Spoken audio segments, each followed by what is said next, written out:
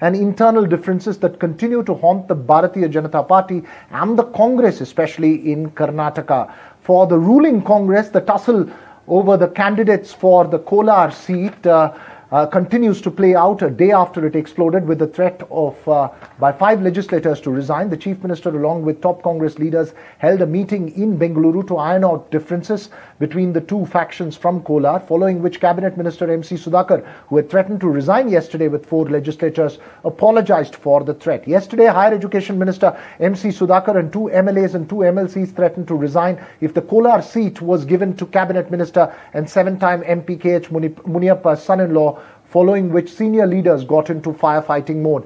But even as the Kolar tussle is being resolved and negated, supporters of octogenarian former Chief Minister Veerappa Moily, including a sitting MLA, have written a letter to the High Command to give Moily the ticket for Chikballapur. The Congress is considering a younger candidate for the seat. Meanwhile, on the BJP side, seers a jolt for the Dharwad seat after Veerashaiva Lingayat seers spoke out against the candidature of Union Minister Prahlad Joshi. But party veteran B.S. Yediyurappa, who has a strong hold on the Lingayat mutts in the state, quickly doused that controversy and declared categorically his support for Prahlad Joshi. The issue is seen as a result of saber rattling between factions in the BJP, which are already contending with troubles from leaders like K.S. Ishwarappa, who will contest as an independent candidate against Yediyurappa's son and party candidate Raghavendra in Shimoga. Remember, today was nominations opening up. Meanwhile, it was the first day for filing nominations for the second phase, in which large parts of Karnataka, including Bengaluru, will vote on the 26th of April. And first off the block to file those nominations were Congress's lone incumbent MP in the state, D.K. Suresh in Bengaluru Rural, and JDS's lone MP in the state, Prajwal Revanna from Hassan. These were the reactions that came out on all those faction troubles as well as nomination filings through the day.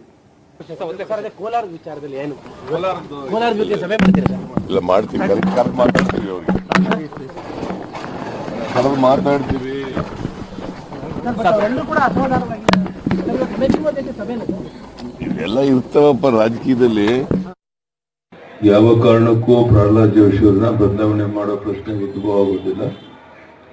ಈ ಭಾಗದ ಒಬ್ಬ ಜನಪ್ರಿಯ ನಾಯಕರವರು, ಬಹಳ ದೊಡ್ಡ ಅಂತರದಲ್ಲಿ ಅವರು ಚುನಾವಣೆಯಲ್ಲಿ ಗೆದ್ದೇ ಗೆಲ್ತಾರೆ ಅನ್ನೋ ವಿಶ್ವಾಸ ನನಗಿದೆ. ಲಿಂಗದೇಶ್ವರ ಸ್ವಾಮೀಜಿಯವರ ಹತ್ರ ನಾನೇ ಖುದ್ದಾಗಿ ದೂರವಾಣಿ ಮೂಲಕ ಮಾತನಾಡ್ತೇನೆ. ತಪ್ಪು ಗ್ರಹಿಕೆ ಆಗಿದೆ, ಅವರನ್ನು ಮನವರಿಕೆ ಮಾಡುವಂತ ಪ್ರಾಮಾಣಿಕ ಪ್ರಯತ್ನ ನಾನು ಮಾಡ್ತೇನೆ. We have with us Mr. MC Sudhakar. So thank you so much for joining us. You have been one of the ones leading the entire rebellion in the Kolar Congress. How has it changed now? I won't say that I am leading the rebellion or anything. It is a collective view, and whatever incident happened, we express our regrets. I know it has affected our party's image also. High Command has viewed this incident very seriously. They have warned us, and our Honorable CM and Deputy CM, who is also the party president, they also have viewed this issue very seriously.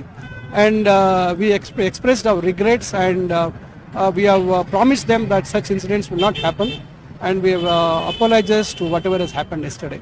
So does that mean that you're okay with Mr. K.H. Muniyappa's son-in-law being granted the ticket? See, it is whatever issues were there, we have put forth before them, and in fact they are aware about all the issues, and they have said that ultimately party's victory is important. We will take a decision in the interest of the party. There was no names discussed in this meeting.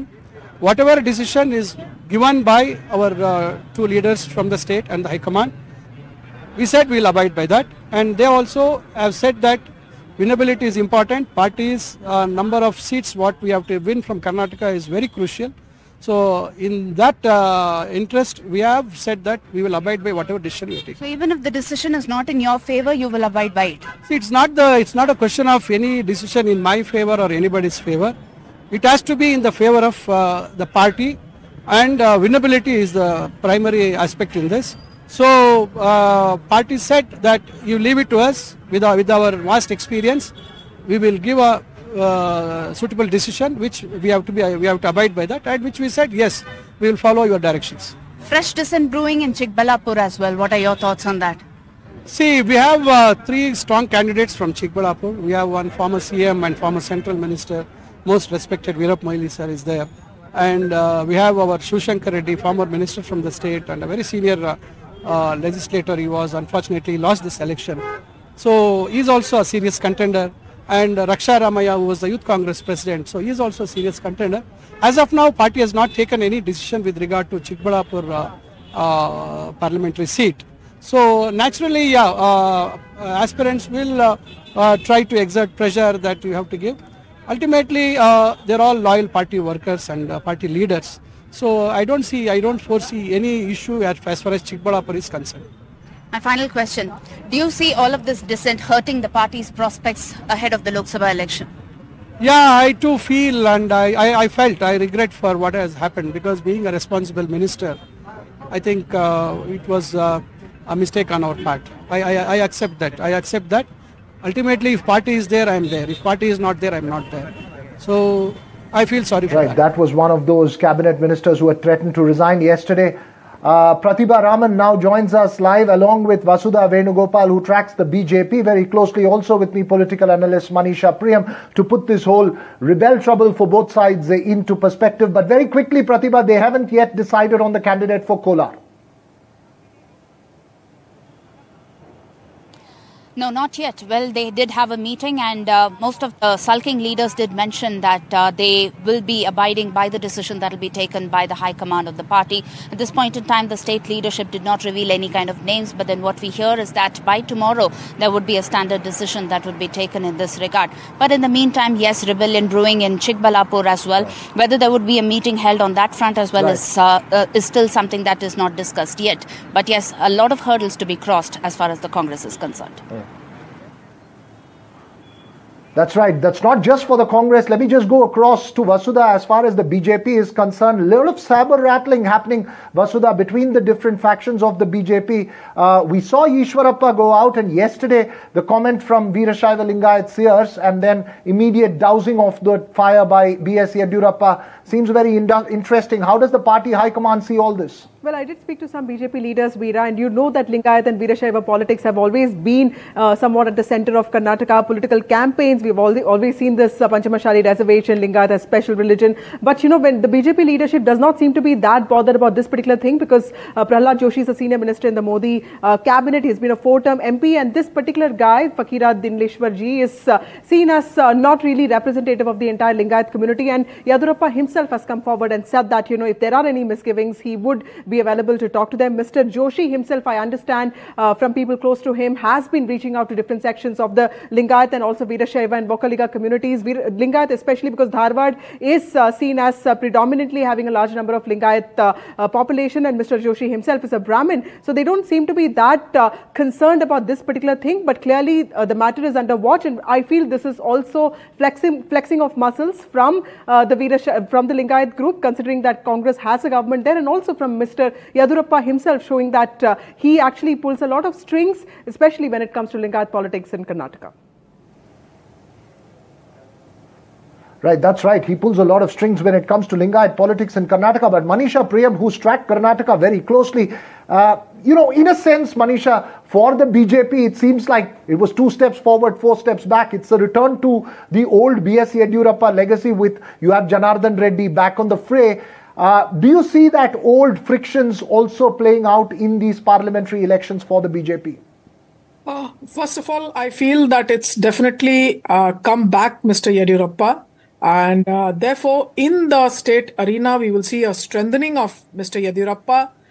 Remember, the seers flexing their muscles actually strengthens the arm of Yediyurappa to say, look, I'm going to do local consultations and I'm going to do the bridge gap work between the Lingayat seers and whatever is the state politics. So actually the Lingayat seers coming out strengthens the negotiational room for Mr. Yediyurappa. Also, the fact that he's been able to get Chetar back. Now, this is a time that he's got to strengthen the politics of his sons.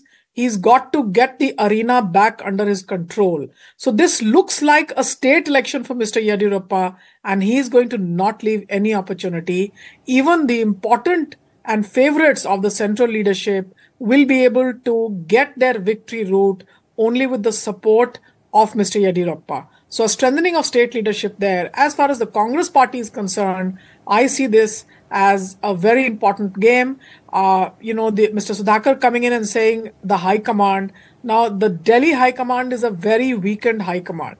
And the Delhi high command puts and reposes its trust in Mr. D.K. Shivkumar. But on the ground, I think the most important leader is the current chief minister. And this means the high command and power sharing with Mr. D.K. Shivkumar.